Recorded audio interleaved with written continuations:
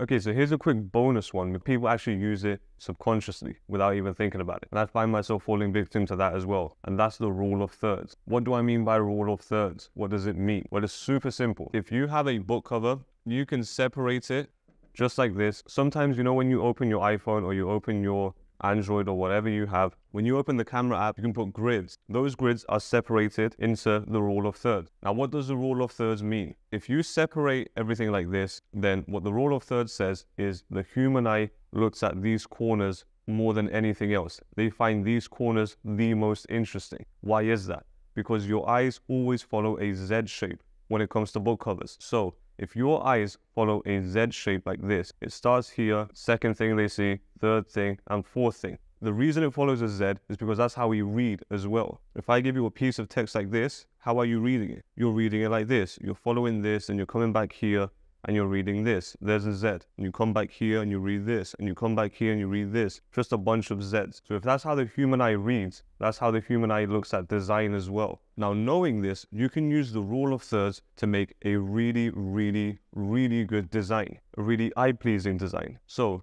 you can have information on these 4 points. So the human eye is going to look. It's going to start here, go to the corner, and then go here. Which is why usually your author name is on the bottom of your book, because it's the least important thing. If you can separate your book cover into the rule of thirds, you can actually place your main image or manipulate your main image in a way where it's going to be super pleasing to the eye to look at using the rule of thirds. What do I mean by this? Well, let's just pretend we have a book about Romeo and Juliet. If we follow the rule of thirds, let's say we have Juliet here on a balcony, and then Juliet is here with her long hair. I don't know if Juliet has long hair, but let's say she's on a balcony here. This is her hands. Great. And then Romeo is down here. Let's say he's kneeling down. Let's say this is Romeo. There we go. That's Romeo. That's Romeo and that's Juliet. Let's say Romeo is placed a little bit over here. Let me just delete this. I say delete a lot, but I just mean erase. I don't even think it's erase. I think it's just wipe.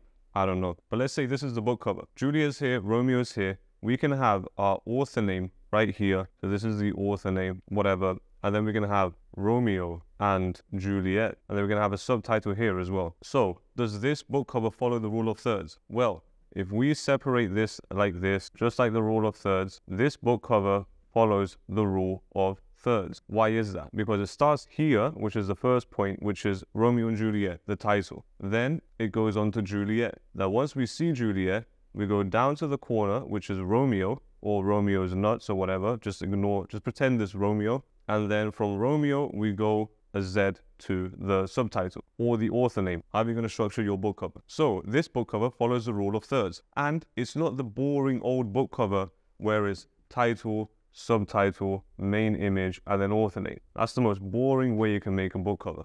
But with this, is there a sense of movement that we talked about before? Yes, because they're moving and they're interacting. We can also add a shape here in the background or something very subtly to show that these two are connected. You can go do a bunch of different things to see how you can make your book cover the most effective it can possibly be. But the rule of thirds, super powerful. If you can follow the rule of thirds, you can automatically make way more interesting book covers, way more attractive book covers, more visually pleasing to the eye. And that's exactly what you want, so someone can click on your book cover.